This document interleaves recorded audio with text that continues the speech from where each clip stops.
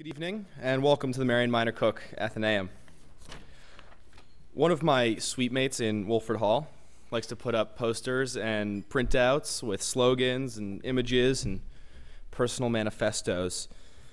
One of them, put innocuously on the bathroom door, is actually a radical, subversive, nationalist symbol of political dissent. And in case you can't read it, it says, "Be stoked." What we see is the comforting smile of an older Tibetan man with a simple, perhaps reductionist life lesson the Chinese government sees as a threat to state sovereignty.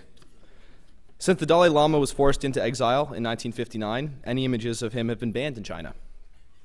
This is just one small piece of the Tibetan conflict, but it symbolizes the depth of the divide on many, many issues. There is probably no more important American scholar on these issues than Melvyn Goldstein. He's the John Reynolds Harkness Professor of Anthropology and co-director of the Center for Research on Tibet at Case Western Reserve University. And he specializes there in Tibetan society and history. Professor Goldstein has conducted extensive fieldwork in Tibet on a range of topics, including nomadic pastoralism, oral history, monasticism, and, as he'll be talking about mostly tonight, socioeconomic change in rural areas. He's authored 12 books and over 100 articles in his field, and his current projects include a large Tibetan oral history web archive, which will be permanently housed at the Library of Congress, the third volume of his series on modern Tibetan history, and a longitudinal study of modernization and change in rural Tibet, funded by the National Science Foundation. Professor Goldstein's talk tonight is sponsored by the Keck Center for International and Strategic Studies here at Claremont McKenna College. I must remind you that photography and recording of any kind are both prohibited during the talk. Please join me in welcoming Professor Goldstein to the Athenaeum.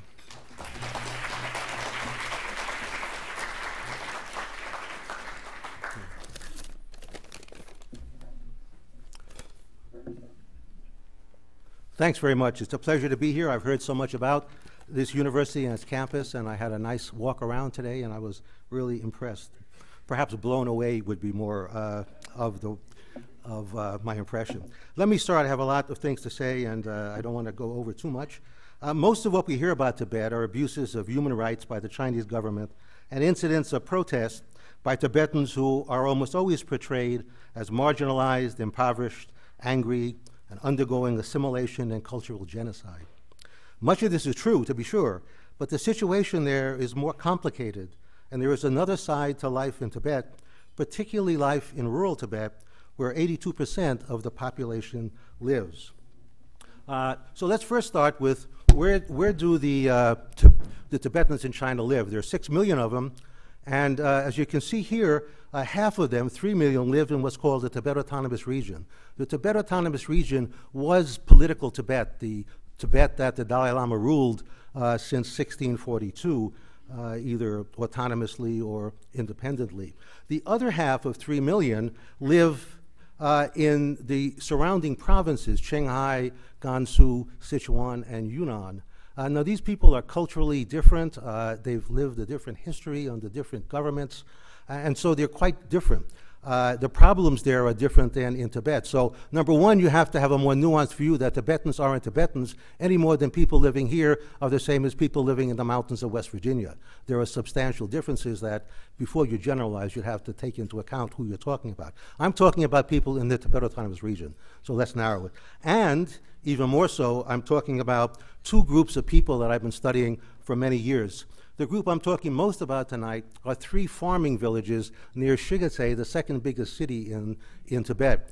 This had a research design of taking 3 villages at different stages of modernization in Tibet, under the idea, again, that you can't just say that village Tibet is village Tibet. Some are much more modern and developed, some are not. One of these, the more developed, we'll call, and the richer one, is just outside of Shigatse, the city. The second one is just outside of Penam, which is a county town, so it's also near a more urban site. The third one lives up in the mountains behind this Penam county, and it's the poorest, and it's in a mountain area. So the second group that I've studied, I've been studying them since 1997, going back many, many times. Recently, I've been to these villages in 2006, 7, 9, and 11. The second one are nomads in Pala. That's about 300 miles west of Lhasa in a really remote part of Tibet. These people live at altitudes of 15,200 feet to 17,600 feet. They're far from any major roads, and I've been studying them since 1986, going back many, many times. In that group, more recently, I've been back in 2000, 2005, 2009, and 2011. So I'm talking about my experiences here mostly based on my own field work over time, seeing how these societies have changed. So I want to tell you then is how is life lived for most of these people in Tibet, the 82%. This is a picture of the mountain village, the poorer one. They're quite pretty and nice. It's scenic, and the houses are sometimes together in clusters, sometimes scattered in their fields. If you get up close, this is what one of the older houses looks like. And the thing we have to understand when we talk about rural Tibet is that rural Tibet is a Tibetan world. There are no Han Chinese living in rural Tibet. There are no Han Chinese in these villages. There are no Han Chinese in the nomad camps. The local officials are Tibetan. The mode of language is Tibetan. They eat Tibetan food. The women certainly wear Tibetan clothes, and as you can see here, some of the men also still wear Tibetan clothes, but most of them wearing now more Western type or Eastern Chinese type. So it's a very different world, and it's one that sometimes if you close your eyes and you're walking by and you see a picture of someone like him or two or three like him plowing their fields, it reminds me of pictures in National Geographic in 1940. But that's not the case. It's not 1940. Things have changed a great deal. Let me give you just another picture of just some people living in the villages. And that's what they look like. It's rather traditional in many of their customs and in some of their techniques of how they farm. But they ran into a problem. Starting in 1979, China's second revolution started. And that's when Deng Xiaoping came to power, and they ended the commune system and started to have this socialist market system. All over China, communes ended, and for farmers, they divided the land between the members of the commune, so it came back to be households, in Tibet also. Households then again became units of production and consumption. Production in the sense that they had land, they didn't own the land, the state owned it, but they had long-term leases. So the families again could plant what they want, basically sell it when they want, and try to improve their quality of life. Everybody in Tibet came out very, very poor at the end of the Cultural Revolution. In Tibet, the communes were broken up about 1980. The nomads, they divided the animals among each household. What happened in the farming area, which is what I'm going to talk about first, is what I call the farming dilemma. Everybody at decollectivization, when the commune ended, got a share of the land. So if myself and my wife got 5 acres each, we too had 10 acres, 5 acres per person. By the end of the 1980s, we had 3 kids. Now we have 5 people in our household, but because we don't own the land, we can't buy and sell it. So now we have 5 people with 10 acres, so the per capita amount of land has gone down. On top of that, there's been some land loss. If people build a new house, where are they going to build it? They can only build it on their own farmland, so more land was lost. Some land was lost by eminent domain. It's not only an American thing, it's common in China when the government wants to build a road or something. So the per capita amount of land has decreased in China because the population growth mainly, but also because of some of these secondary things. So as they went on then, from starting with units of production on a family basis, then they found that it became harder because of inflation. There was inflation in part because the government stopped subsidizing things like fertilizer, which went up in price because it's gasoline-based and petroleum-based, and other kinds of just manufacturing inflation. So the prices of what they had to pay for things increased while the land per capita was decreasing. However, the value of their own crops didn't increase and still hasn't, because Tibetans plant barley and a kind of coarse wheat. The barley nobody else in China really eats. Chinese don't eat barley, so it's only it could be sold in Tibet. The wheat is coarse, and to make nice flour, they prefer either Nepalese or Chinese flour. Even the villagers buy that. So they have a limited use, and the price hasn't gone up. The third thing is that all of the new manufactured goods that you'll see that they have these people wanted, just as we want to consume here. There's a tremendous urge to improve the quality of your life, and that means buying stuff, manufactured clothes, blenders, all kinds of stuff. People buy refrigerators in villages still. So there was then a crunch that they had because their crops weren't worth any more money, they weren't going up, and they couldn't increase it. They already have pretty sophisticated agriculture with improved seeds, heavy fertilization, insecticide use. So there was no way they're going to, say, double and quadruple the output to make up for this difference. So they had to do something. They had to pay for that fertilizer every year. And when I first went, people were nervous. How are they going to pay for the fertilizer? And so what they started to do is what they call going for income. That means migrant labor. But I think it's useful to see how they conceptualize it, going for income. Which is exactly what it was. They started going outside the village to work as for cash, as migrant laborers. Initially, they mostly worked in manual labor in construction projects, working for a few months. Often they would go after the fields are planted. Planting is a men's job, plowing is a men's job, and then they come back at the time of harvest to help the family bring in the harvest. This is a picture of some of them in 2009. Some were still working in migrant labor, in manual labor. This going for income became astonishingly quickly the dominant rural economic strategy. When we started this, when they started this, this was subsistence farming basically. It changed very quickly then to a cash income kind of village economy. So if they're going out and working and getting jobs, where are the jobs coming from? It wasn't that the government said, you're Tibetans in Tibet Autonomous Region, we're going to give you preference for jobs. It was nothing like that. They went out and found jobs themselves because the Chinese government has been funding development projects in the Tibet Autonomous Region for a number of reasons, particularly since the middle 1990s. One was to develop infrastructure. A lot of money, enormous amounts of money were put in for roads, airports, communication systems, bridges, partly as an end in itself, to have a more developed Tibet, but also to link Tibet more closely with the rest of China by having enterprises and businesses from China coming into Tibet and working, many of them then staying. And the third thing that underlying this strategy was to improve the standard of living for Tibetans in order to induce more loyalty for Beijing vis-a-vis the Dalai Lama. Now, I'm concentrating this. There's really several steps, but for the purpose here, we can say that this amounts to China's internal strategy. They don't call it this. Their internal strategy is that try to win the loyalty of Tibetans by making their life better. The external strategy was to negotiate with the Dalai Lama to see if he would agree to the terms that they would give. Now, he couldn't, so gradually there's been more and more stress on this internal strategy, as I'll show you. So the government put in increasingly more money. After 2000, there's a Develop the West campaign, large amounts of money increased. In 2006, the 11th five-year plan put even more money in.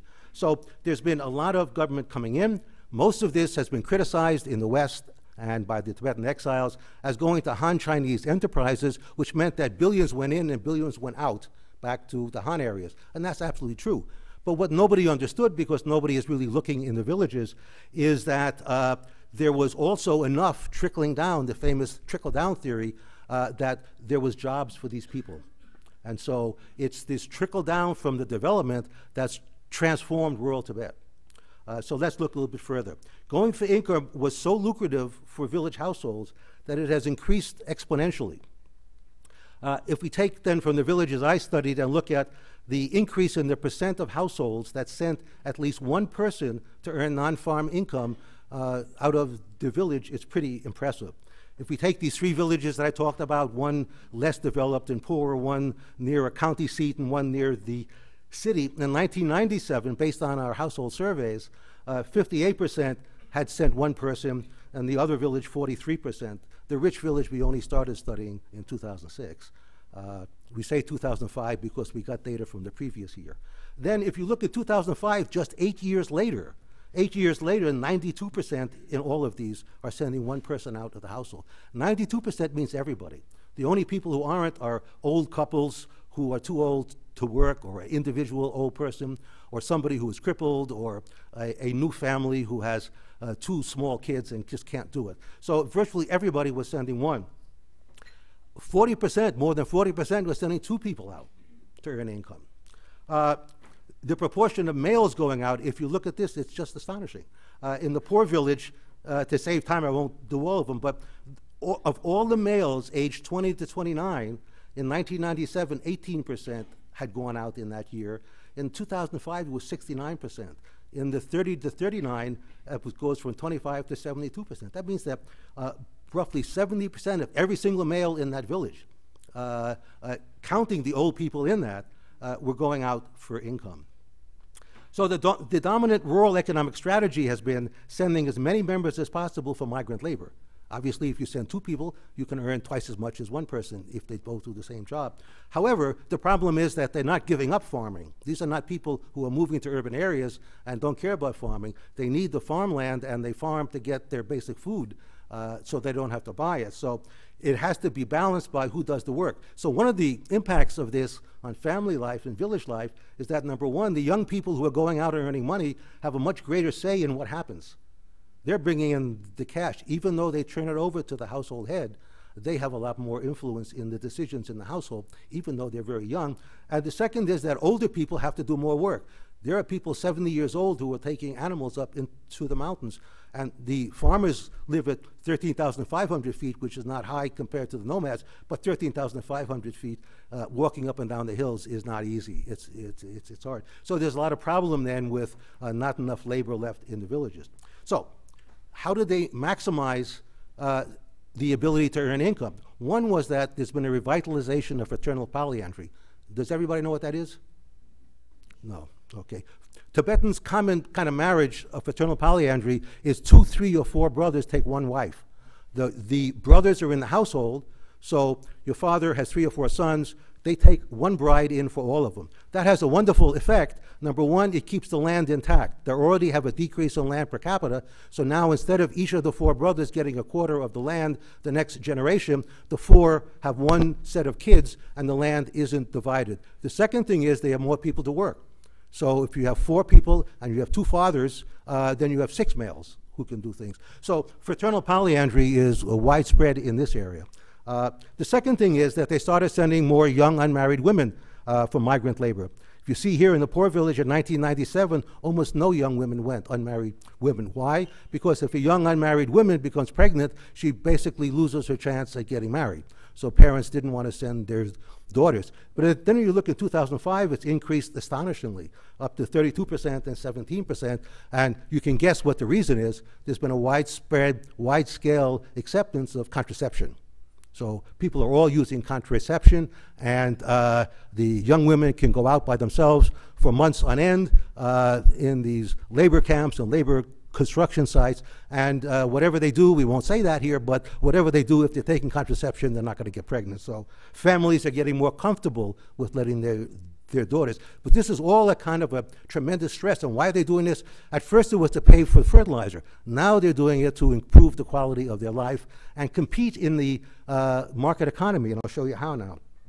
So first let me go to this. There's been a total transformation of the rural economy. In 1997, 76% of the income came from the farm products that they grow, and only 24% from cash income. 8 years later, the roles are reversed. 79% came from non-farm income from migrant labor, and 21% came from farm products. And I'm sure that's increased in 1911 and will continue.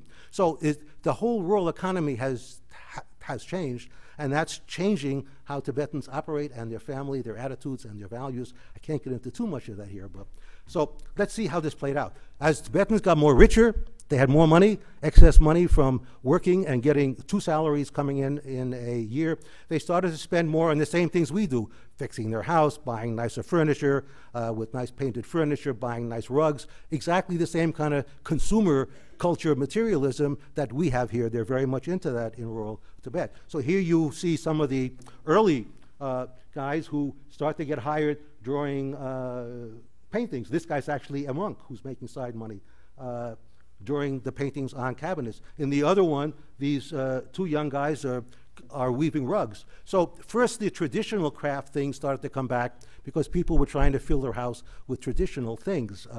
And in order to get this, more families then said, gee, we can make more money if we train our kids not to just take a shovel and dig, but if we train them to be craftsmen, to learn how to weave, to learn how to paint, to be carpenters. So there was a whole movement has started where parents would take one son in a polyandrous family, even two sometimes, and apprentice them to carpenters and to stonemasons because they can get more salary. So that's an attempt then, what is that? That's an attempt of rural Tibetans not sitting passive in the village, thinking about the opportunities that the new society and economy offers them and making choices to try to benefit from it and be successful. They also learn, in particular, not just traditional skills like stonemasonry and carpentry, but driving. Driving is the highest wage of these migrant labor activities. Many of them would then become apprentices to somebody who knew how to drive so that they could become a driver and work for somebody else driving. The salaries may be 3 times as much for that, and they can work for much longer during the year. That led to people then saying, now I can drive, and I'm earning quite a bit of excess money that I have. They began buying tractors and trucks and buses and starting small businesses. Here you see a family in the rich village who had a business of making mud bricks from the soil in the village, and they take it on their tractor into Shigasei, the city where there's a lot of construction going on, and they sell it. That was one of the smaller kind of industries. People would then buy trucks like this, these old trucks, and start to get involved in carrying stuff to construction sites.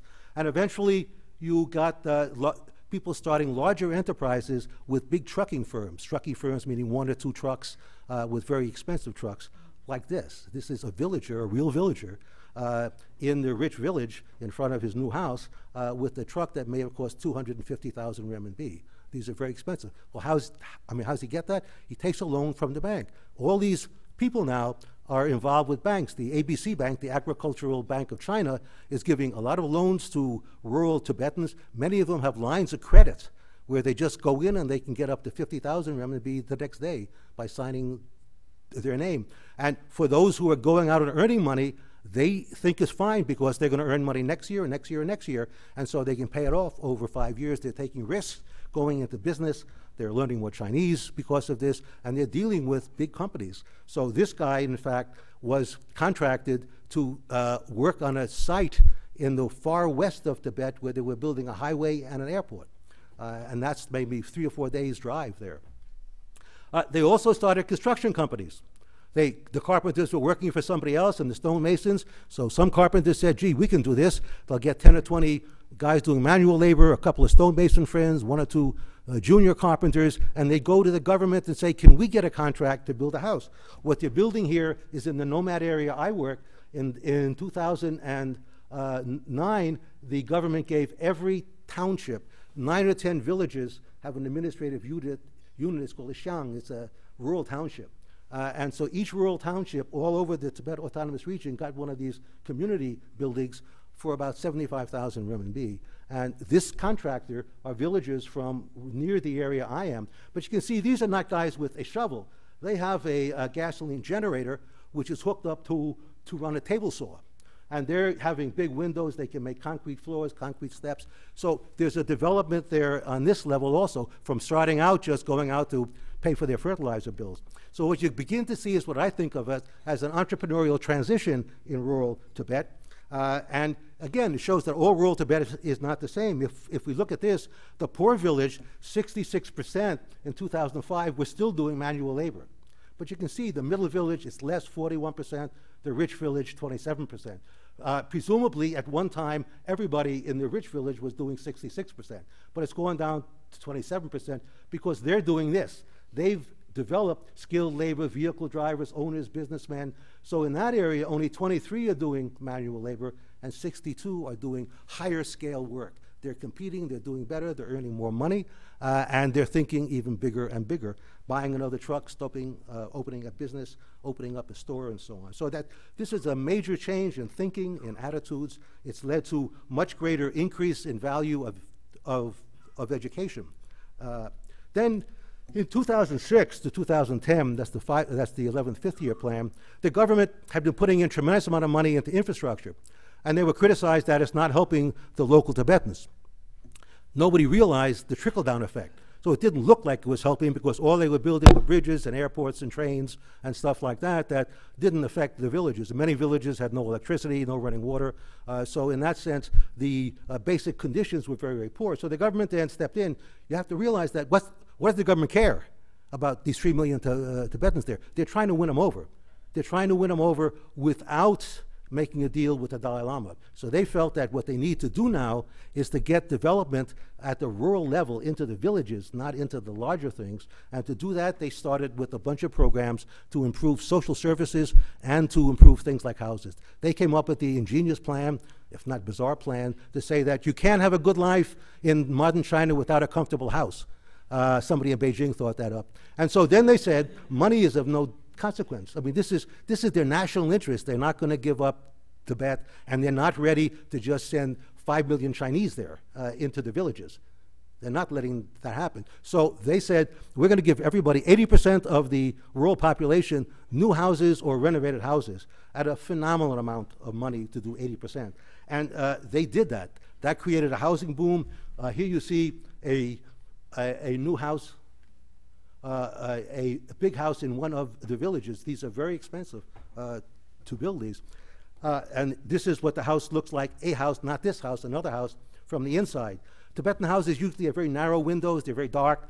Now they're building these kind of bay window types of things with glass all around facing south. Why? Because it's freezing in Tibet, and you get the southern sun coming in. So this is what the house looks like before it's finished. Here it's not finished either. This is the way they carve it. This is traditional Tibetan carving. The next thing is what somebody's house looks like after it's finished. Now they have so much extra money, rich people and middle income people, that they paint all of these beams and pillars in these kind of traditional monastery-like designs. He has beautiful cabinets, tables, he's got his built-in TV, he's got boom boxes. This is just one of the rooms in his house. This is his entertainment room. So they're spending a lot of money, but they're doing things in traditional Tibetan ways, and they want to do it that way because they have great pride in their culture. But they also don't think that doing nothing and living like they did in 1980 is a good thing. They want to be modern and have better things, and they're trying hard to get them.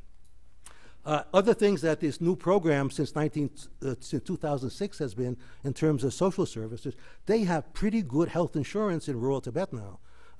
It was bad when I first came, and it's improved and improved. Now virtually everybody takes it. It's voluntary, but unlike the United States. But it's voluntary, but people only have to pay per person 10 renminbi. That's like $1.50 a year. So that gives them a booklet to be able to go for primary medicine care. The county, the government, and the national government put in money on top of that. And it means now for them to go to a hospital in a city, they may have to, the government pays 80%.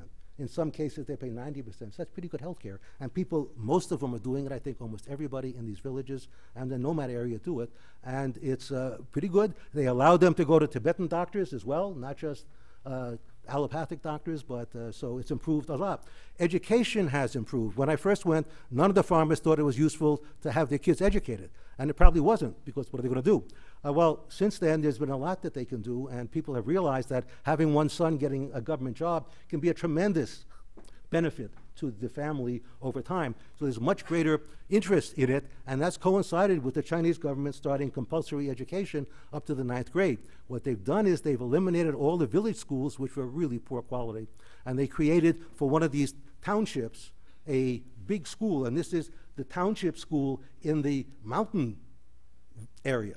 This is that poorest village up there. It's a big school, and for these 8 or 9 villages, the ones that are too far to come on a day basis, it's a boarding school where they get free food, room and board, clothing, books, and they really give these.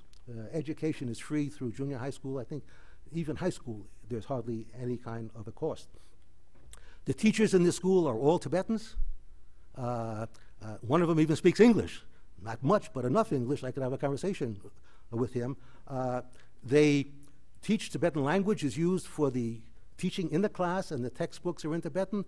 Now, that doesn't mean that the textbooks are what we would think would be good. They're usually translation of Chinese textbooks, and they have no relevance to the village. It's not a perfect system. Tibet's not perfect. There's a lot of problems everywhere, but there's a lot of good things, so I'm kind of talking about the things that have been positive and useful. So this is going on, and now everybody goes. Virtually everybody goes now until the 9th grade.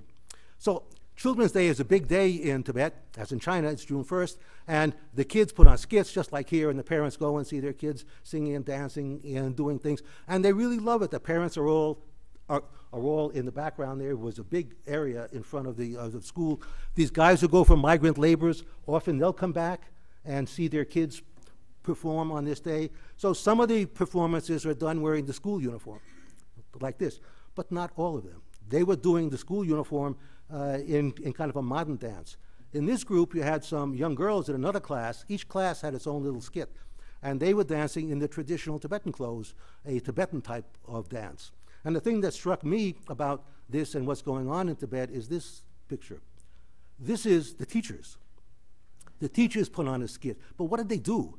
They're wearing traditional Tibetan blouses and dancing a traditional Tibetan circle dance, but they're wearing tight pants and boots.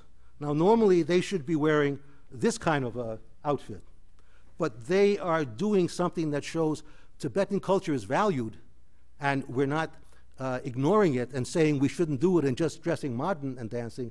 They're showing the students that as the agents of change, our culture is good, but we also should be modern. And some of the skits were skits where one kid would play the father and another kid would say, you should let your kids go to school, it's important in the modern age. So there's this thing of modernization in there, but it's not a rejection of their traditions. This is very important because we often think that everything's lost. And these are all Tibetans. I actually went to the teacher after this and said, would you show me the script that these kids had memorized? And he showed me it was all in Tibetan. It was not that they told the kids what to say, but they were used in Chinese. So there's a lot good going on, and this is not a sophisticated area. So that's what's going on in the village. Tremendous change, tremendous ramifications for family, for interpersonal relations, and we don't know where it's going to end. The nomads are a different adaptation, and I'll do that quickly, not much time. This is what nomad country where I work looks like. It's fantastically beautiful, open. That's a group of nomads moving somewhere. It's very few people in endless mountains and valleys going for hundreds of miles east and west. That's a traditional nomad tent. Nomads mean that they raise animals entirely. They don't grow crops. They move the animals at different times of the year. They harvest a lot of products from the animal, and they eat some themselves, use some themselves for food and clothing, and they sell the rest for things like barley and pots that they don't make. That's their traditional adaptation. And that is still basically going on. The production system of the nomads, like much of the farming area, some of these farming areas have tractors if they're large flat areas, but many in the mountain areas are too small for tractors, so they're still plowing with animals. Here you see one of the things that goes on, dairy production. I can't talk about the whole system, but just let me outline this quickly. This is a clever system. This is a traditional culture over centuries has developed that really makes it possible for people to live in this extremely harsh environment. Winters in this area are 30, 40 below zero. It's extremely windy. It's phenomenally cold. It is so cold that my colleague and I stopped drinking at 4 o'clock in the afternoon so we wouldn't have to go to the bathroom during the night in winter. It's really cold.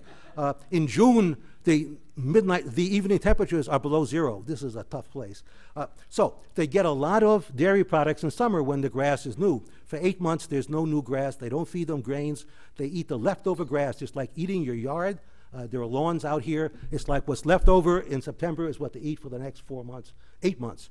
So it's a tough place, but they have an adaptation that works really well. One of the things they do is take the plentiful amount of dairy products in summer, which they can't keep. Dairy milk won't keep, it'll spoil.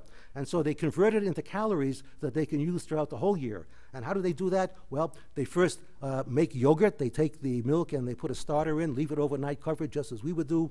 They take the yogurt and then they put it in a churn like this, and there's a paddle at the bottom of the churn here of the stick. And if you churn that for about 30 minutes, you get butter. out of it. They take the butter and they sew that in the intestine of a sheep really tight. They squeeze out the water. It can last a year like that. The calories are trained. Then they take the buttermilk. After the butter is taken out, there's a fluid left. They boil that. They get cheese. I'll show you a picture later. That cheese lasts forever. I still serve my students in my class cheese from like 8 years ago, and it's like a rock. So they have two products then to move the calories throughout the year. Everything is like that in their traditional culture. They have meat, of course, for the animals and skins, and they tan the skins. But this is a villager. These villagers come up from migrant labor traditionally up to nomad areas and tan their skins. Why do they tan their skins? Because the nomads don't like to tan skins. It's not their culture. They don't do that kind of work. This is traditional cultural value still keeping on to this day because it's not part of what they think they should do. And the farmers are just like the ones I study, except instead of going on construction projects, they come up here and build houses for nomads and tan their skins. And these skins then are really valuable because in winter, whatever they wear in summer, if they're wearing shirts or, well, these people are still using chubas, but in the winter you have to wear a robe like this with the fleece on the inside. So they usually kill the meat only in late November. They kill it in late November because after 8 months of eating senescent grass, the grass that's left after the growing season, the animals lose a lot of weight. They're very thin. And if you kill an animal in June, you're getting less calories per animal than you do when they've eaten all summer and they're fat. You get a skin that's useless because it's thin. So if they kill them all in November, they get the best skins for their cloaks or for sale. They get more meat per animal, and they don't have to worry about storing it because it's so cold by the end of November that they just take a leg of lamb and throw it in their tent and it freezes overnight. In the tents in winter, everything froze overnight. The water, the meat, my toothpaste, everything froze overnight. These are tough people. But there's also been a lot of changes, so I don't want to talk more about the traditional period. That's another lecture. But one of the things that changed early on was from tents to houses. Now, a lot of people read it in the papers, including the Chinese papers, that the government is sedentarizing the nomads, making them live in houses and give up being nomads. That's really mistranslation. It's not a mistranslation. The government officials who write these articles are lying because they think the government wants to hear that, by and large. And so what they're really doing is giving them houses. So people in the area I'm in started building houses on their own. There was one house left after the commune ended, the commune house that they used for the administration. One nomad bought it. And you know, tents are nice when you see them in pictures. When you're living in them, they're phenomenally noisy in winter. The tents flap, the wind is terrible, it's so noisy. And it's cold. The tents are great when they're new, but all the tents aren't new. As you see here, it's patched here and it's patched there and it leaks and it's open in the middle. So they're also colder at night. The temperature when the fire is going was okay. When you're sitting there, as soon as the fire goes out, it becomes the ambient temperature outside in like 10 minutes. So they're cold. Houses don't have that. Houses are also windproof, but they're warmer and they're not noisy. So people started building tiny houses like this, and more built them, and they build them at their main campsite where they live for most of the year. But they still go for 4 months every year in September to another campsite away where they live in tents. They're still nomads. Eventually, they're getting so rich that they will build houses in this separate campsite, so they'll have houses in both. And when they move, what do they do with the house? They lock the door. And if they have a lot of stuff in it, they'll leave the parent or the grandparent to look after it. So it doesn't mean just by virtue of having a house that in Tibet, now that's different in Shanghai, something different, where they're resettling nomads. But in Tibet, having houses is a voluntary thing that they're doing because they think it's advantage. And what do they do after that? They build an extension on the house just like us, and a second extension, and then they get beds with foam rubber. A lot of changes like that to make their life better. They've also changed from yaks to trucks and tractors. The yak made nomadic life possible on the plateau because these tents are 200 pounds. And so to move with the tents, you can't do it on a sheep and you can't carry it, so you had to have a yak. Yak are impervious to cold. There's no altitude too high for them. So they were the best animal that made movement on the plateau possible. But they're not an easy animal. They don't go like sheep in a line. If they're 10 yak, they go 10 directions. And the nomads following them are running after them all the time. I used to hate to travel with yak because in the early years, you had to go by animal or horse, because they're always running after them, and the yak are throwing off their loads, and it takes hours to put the loads back on. They have little saddles, I don't know if you could see one here, on top of it, and then they tie these bags on, which are woven by the nomads themselves, and then they go on trips like this. For the winter trip, the men would go for 2 months, 3 months in winter, taking their products, wool, butter, whatever they wanted to sell, to farming areas, and they would trade or sell to the farmers and get the products that they want. So that was the traditional economy for the excess that they had. Then it started pretty early, in the late 80s, early 90s, that they started using trucks. And I can't go into the whole story, but the first truck failed, and the guy went bankrupt of trying to move animals because his truck broke and he couldn't get the animals to sell at the right time. Here's a bunch of wool they're selling. And I thought that the nomads will never be able to do that. These people were really, it's a remote area. They had never seen a European. They had never seen a potato. And Tibetans eat potatoes. And the idea, I thought they could never do it. And the first truck was just ruined. But I was wrong. And I was wrong about the farmers too. Tibetans are not idiots, and they're not sitting back passively waiting for somebody to take care of them. They're actively doing stuff, and they have mastered trucks. A lot of them now have these tractor trailers. So now when they move their camp in September, for 4 months, nobody uses yaks anymore. They use little tractor trailers or a truck to move the tent and everything that they want. Life is changing. It's a substitution. It's putting something more effective than less effective. We used to have horse and buggies in the United States. Nobody would say we lost our culture in America because we stopped using horse and buggies. Even in the crazy world of 24-hour TV, nobody would probably say that. But the Tibetans don't feel that way either. They've also gone from horses to motorcycles. These people didn't have a bicycle until about 1990, but when they got the first truck and the bicycles. In 2005, we went there, 40% had motorcycles. In 2000, nobody had one. I couldn't dream that they would have a motorcycle. By 2005, they not only had them, but they knew how to fix them and take care of them. And that changed their life. You know, these two guys, we drive down a big valley in our Toyota Land Cruiser, which is popular in Tibet.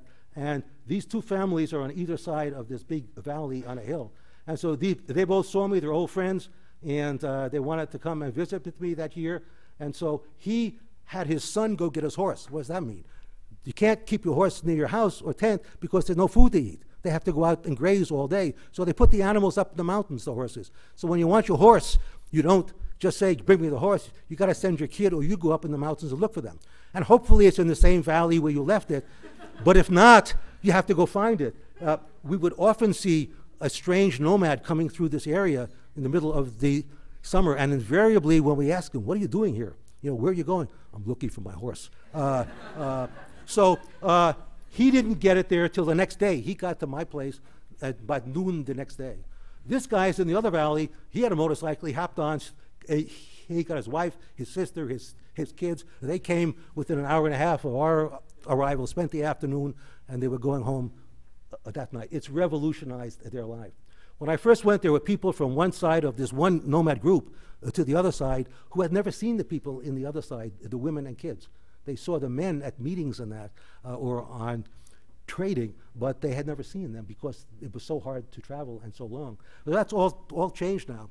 Then solar electricity came. When I first went, they were lighting it. The more wealthy people were using candles. The poorer people had oil with a wick, but not much of a light. Then they got small solar generators, medium-sized solar generators, big solar generators. And with the motorcycles then in 2009 when we came there, all of a sudden people had cell phones, unbelievable. They wanted our phone numbers, they wanted my phone number, and they wanted my students who went to school at Case Western, who were coming with me to help me, their phone numbers. And they were trying hard to learn how to use them. This one is one of the more modern people. He was teaching this guy, you know, how to use a cell phone. It's not so obvious. So there have been tremendous changes like that. Now on mountains in the TAR, in nomad country, you don't just see prayer flags, but you see solar electric to run the cell towers. They will have soon internet in the towns, in the township centers where the schools are. So this is just things that have changed. But now look at before and after. I have a number of these, but I'll just show you two. This is one of the early houses. It's pretty grim. And I would not have wanted to live in it. I think it was dusty and dirty. It was pretty terrible, despite the wind. But I'm only staying there for a short time in winter. I'm not staying there for 8 months. So they were a little bit more liberal about what they would put up with. 1987. This is a nomad's house in 2005. It's not the same house, but it's the same village. And here you can see, similar to what the village had, but not as elaborate.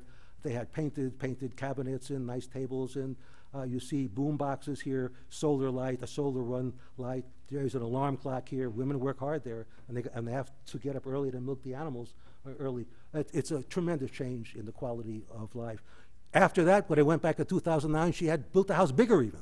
There were only 3 people in her family, but still, it's just what we do. They want to make it better and bigger, because what are you going to spend your money on? They're not investing in the stock market yet.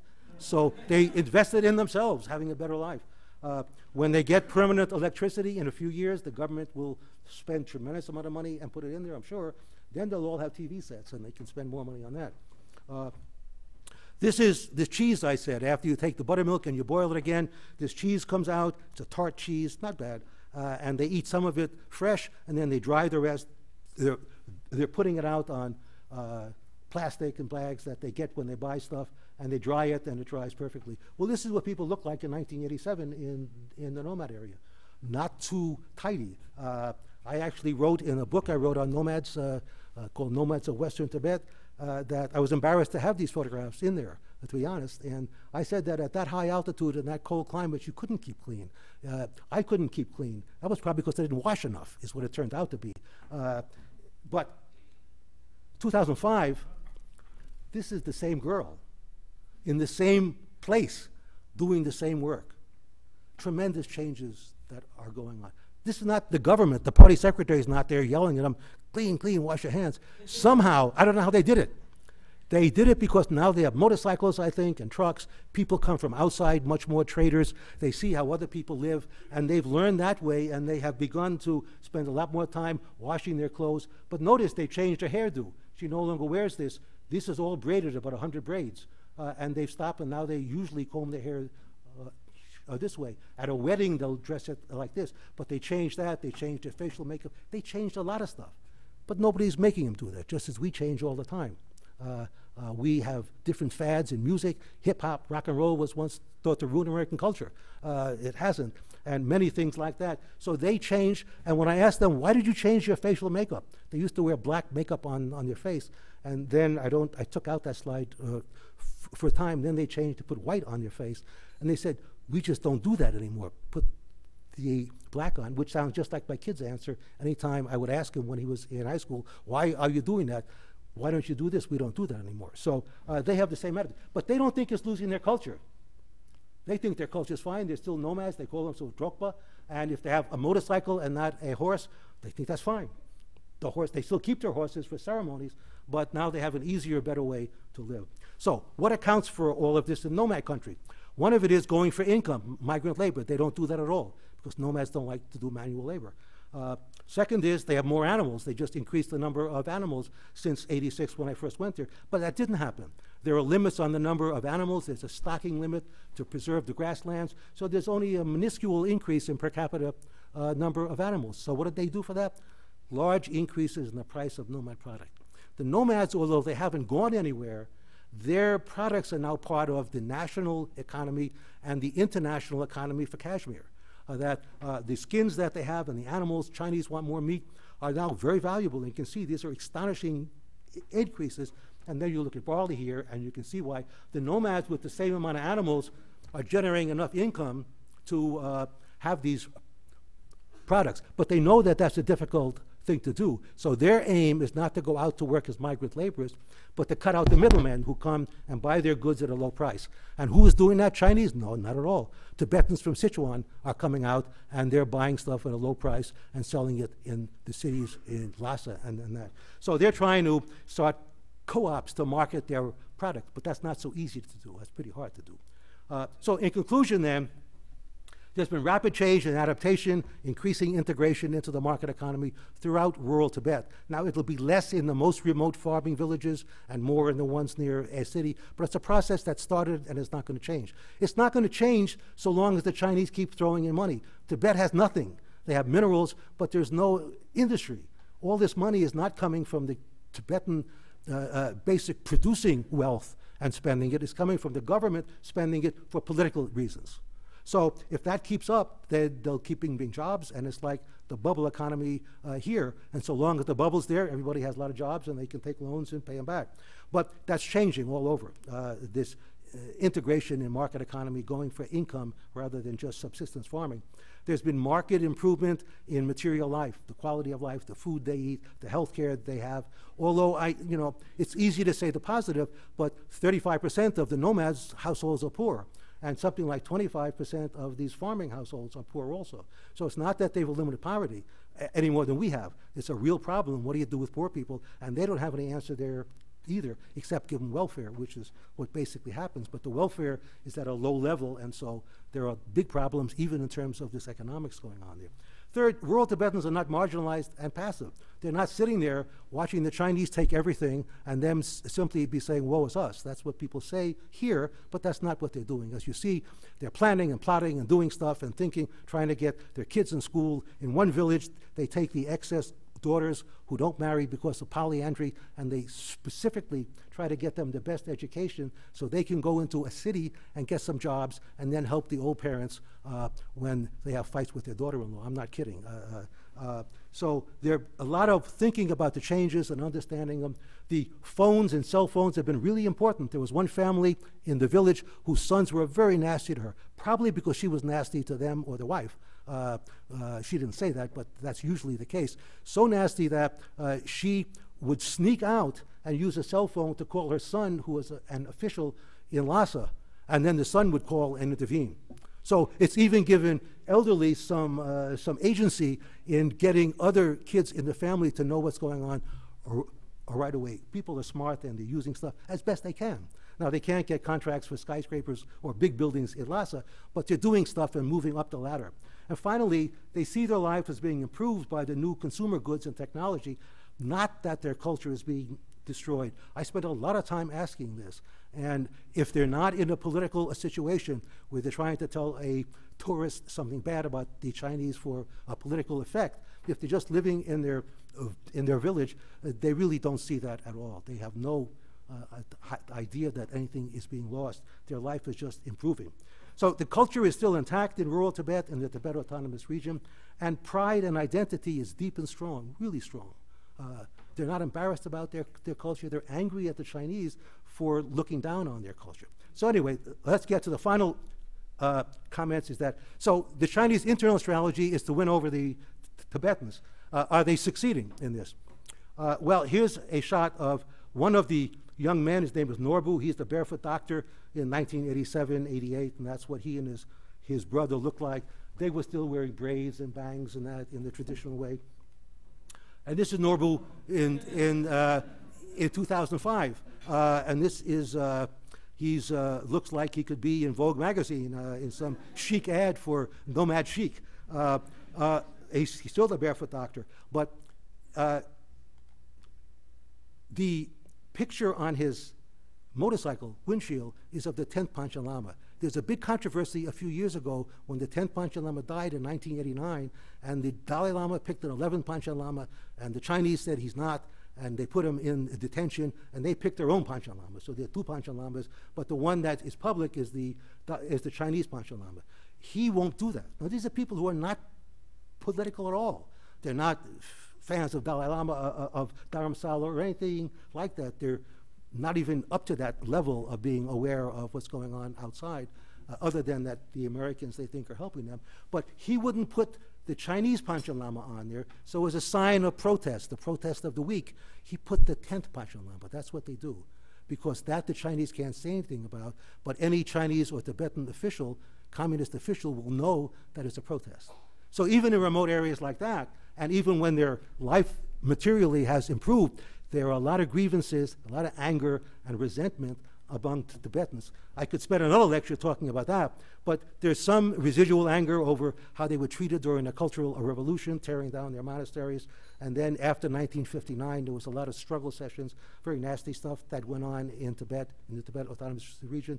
There are too many restrictions on monasteries and religion, monastic religion, too many limits. Many Tibetans, even these villagers, will say, how can the Han Chinese tell us how many monks they have in a monastery? The country says that there's a religious freedom. So there's a lot of feeling of anger that they're just not treating them fairly in a country, so they're not going to be loyal to the government. They're not going to say, we're happy to be citizens of China when the Chinese government is not treating them fairly the way they think they ought to be. There's also too many Chinese in cities and towns. They're not in the rural areas, but they're in the towns and the cities, and they control most of the businesses and industry, and too little power to Tibetans. Often the Tibetan in charge of an office has the title of president of the university, but the real person is the party secretary who you never see. They never showed it to the foreigner, but he's the one who really has the power. So everybody knows that. Too much Han chauvinism. The kind of Han, in the hardline Han, the ones who are in power, and they're in power because there's a hardline strategy now to show Tibetans that China is, that Tibet's a part of China and we can do what we want, basically, in short, and too little respect for Tibetan language, culture, and religion. And people resent being treated that way, just as minorities in our country resented being treated and looked down on, and still do in many cases, because there's still a lot of racial discrimination in the United States. And the government campaign to demean the Dalai Lama, to try to convince people that he's a demon and a terrible person, is insulting to them, just as it would be to Catholics if President Obama started a long campaign to insult the Pope. Now, the same Catholics who don't listen to the Pope and are using birth control would be infuriated if our government insulted the Pope. So many Tibetans would not listen to what the Dalai Lama says if he specifically said, do this. If it was against their interest, they probably wouldn't, because they're realistic the same way many Catholics are here. But to have leaders do that is an insult, and it's meant as an insult, and they take it as that. So, and critically, unlike other minorities, these people have the Dalai Lama outside, which always makes them think that, maybe it's still better to wait for the Dalai Lama to get them more of what they want than what the Chinese are willing to give us. So what's happening now, I think, is that the Chinese government is just starting now to go beyond making them a better quality of life in terms of material wealth and social services, but to start to address some of these grievances. Just 2 days ago, the new party secretary announced a new program to begin to give old monks in monasteries pensions, to give salaries to monks, to give monks health care. They weren't able to have that. The government put no money into the monasteries at all. The monks had to generate their own income to run a monastery of even 500, let alone 10,000 the way they used to have. That is, I think, it may not win over the angry monks immediately, but it's a gesture, a symbol that those people who think cracking down on Tibetans and treating them badly and insulting them is not the way to go, and they're going to try to see if they can do a little bit better and maybe gradually loosen up some of these grievances and insults. So I like to end with this slide because, number one, I'm in there. But this was, after work, we were living here in the local clinic. And so after work, I go out for a walk, and these women were coming back from fixing an irrigation canal, and this kind of symbolizes the atmosphere in the villages. So these women are kidding around with the anthropologists. They're making fun of the anthropologist by telling me, why don't I marry this girl? You know, I can marry her and take her back to America. And we're joking like that, you know, to kind of banter. But this is what it is. They're all enjoying themselves, having fun, and this symbolizes that they're not sitting there in a corner afraid of the local party secretary. They're not. In these villages all over Tibet where I am, and where there's no political protest, the government has a very loose hand on them. Now, if they did something, it would change overnight. But they are not doing anything, and so they're leading their lives, and it's not bad. Tibet is much better than we thought, thank God.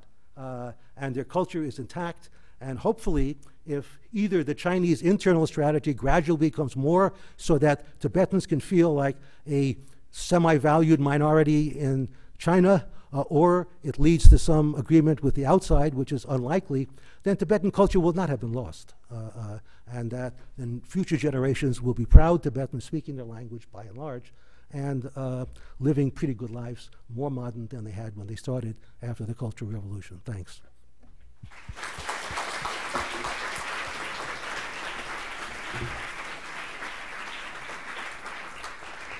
We will now be taking questions. As usual, preference goes to students and faculty members.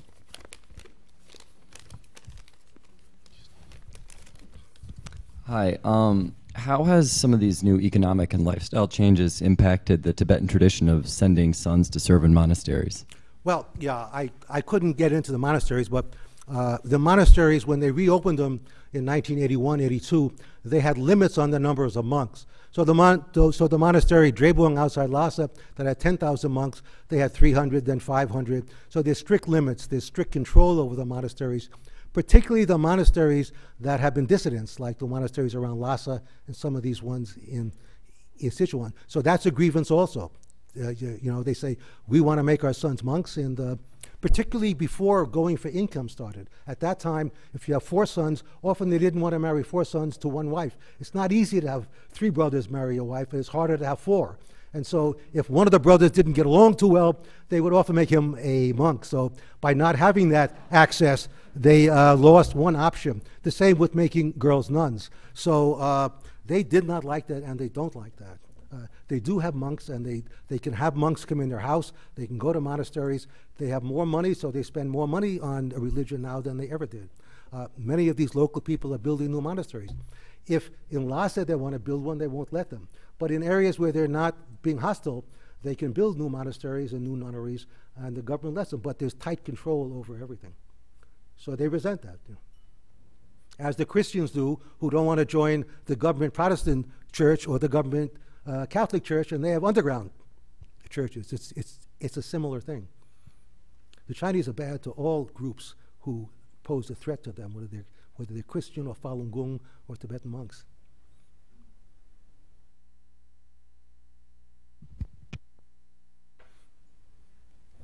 Hi. You've talked about the benefits of migrant labor for the Tibetan people, but how does an underrepresented minority such as Tibetans protect themselves from the notorious abuses of migrant laborers, such as, you know, being forced to work extra long days or having their employers withhold their pay? Well, yeah, I mean, this is, number one, I should have probably mentioned this, but these people work in Tibet. These villages don't know Chinese, so they can't work in any Chinese area. They're working in Tibet. Now, they're often working for Chinese or Tibetan contractors, and so there is some of that, and there was a lot of trouble with people working all summer and then not getting paid. Since then, over the past 10 years, the government has put in a certain kind of legal system, a easy legal system for these kind of salary disputes, and they say that they can go to these almost arbitrators and get action, and so the amount of abuse of not being paid has dropped down a lot. When I first went and it first started, there'd be a lot of people who say, my son went for 6 months and he didn't get paid, or we only got a small amount. You almost never hear that anymore. So they've taken some steps. The Chinese government, for things like insurance and that, have taken steps to try to meet needs within the limits of their system. And so that is always a problem. But Tibetans now, there's a shortage of labor, and so they can just leave and go somewhere else now. But people now use cell phones, and Chinese contractors call them up, and they call the 1 or 2 people who speak Chinese in the village and say, we need 20 workers, and somebody will round up 20 workers. There are some people in the village who work as collectors. The Chinese guy calls them and says, send me people. He'll go find them and bring them. Then he'll explain the job in Tibetan, because he speaks Chinese, to the workers, and then he'll leave, and he gets a cut of their salary. Lots of things are going on. But it's all part of a thing of trying to improve themselves. But there are always abuses, and it's improved, though, from the early days. Why doesn't the government ban the polyandry? I thought that the Chinese government explicitly outlaws that. Yes, they certainly do outlaw it, but Tibet's a minority area, and so they haven't made it legal. But they don't stop it, and they don't stop it because this is what we would think of humoring the minority culture. They're supposed to have the right in Tibet to have their own culture, and so they can't go so far as to say it's legal, but they won't go so far as to try and stop it. And that's the reason why. So that's a case where the Chinese in some areas can make concessions like that against their constitution, and it's a question if in more dangerous ones, the one wife and 4 brothers are not threatening them, but the monks in a monastery, if there were 5,000, might. So they're going to go much slower in that kind of area. Hi, yeah, thank you for speaking to us tonight. Do many students go on to colleges or universities, and if they do they come back to the villages to help out their families and communities, or do they stay in more urban areas? That's an excellent question. That's changed completely. The attitude toward religion has changed completely. What the Chinese government has done, I don't remember when exactly, I haven't looked at those for a long time. They started setting up schools in internal China, high schools, and so junior high schools and high schools, I think, maybe even some primary schools. So Tibetans would go from central Tibet to these schools and spend 4, 5, 6 years there. The idea being that they could learn Chinese better and then have a chance of going to senior high school and college or to vocational schools. And lots of students have gone, thousands and thousands. So at first it was only the students in Lhasa where they know more Chinese to start with. In fact, many of the parents of Tibetans in Lhasa send their kids to Chinese medium school. There are 2 kinds of schools in Tibet. The Tibetan school teaches Tibetan as the medium of instruction, and then there are Chinese schools, because there's so many Chinese, where Chinese is the medium of instruction from the 1st grade on. Many Tibetans, even the most rabid nationalist ones, when it comes to their kids' future, they send their kids to the Chinese one, because they'll get into a school in internal China and get into college and have a better life. So a lot of kids have gone to China. More and more of them have gone to colleges now.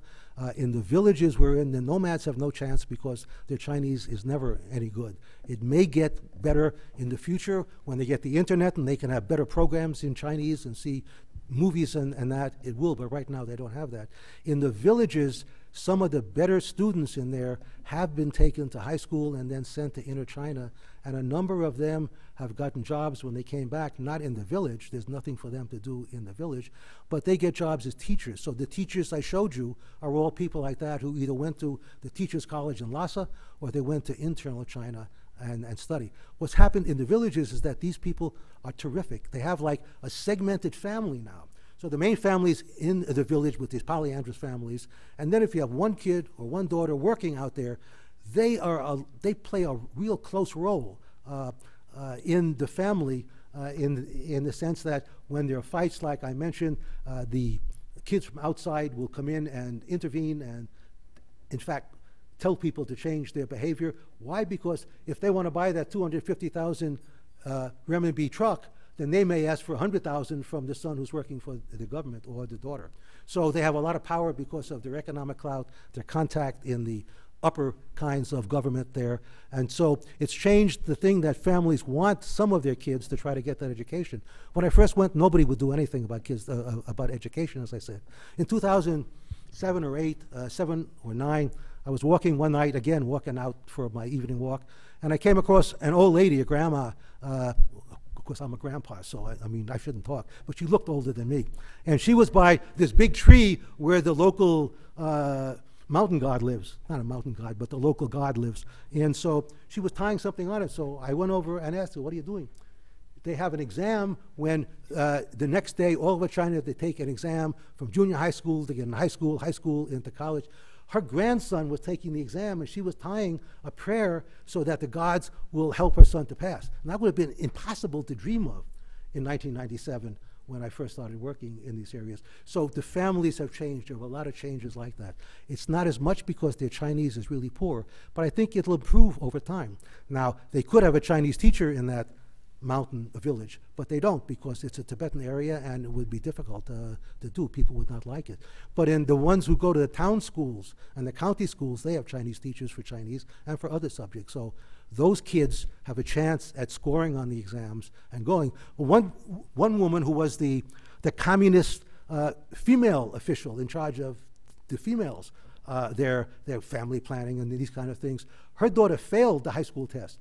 So I asked her, where is her daughter? And I came back and said, how did your daughter do? She said, she didn't pass. I said, oh, what are you doing? She put her in a private school in that nearest town, Shigasei, for 5,000 renminbi, which is a lot of money there. So she could get private tutoring to take the test next year. So people understand that are interested. It's a big change. It's a good change.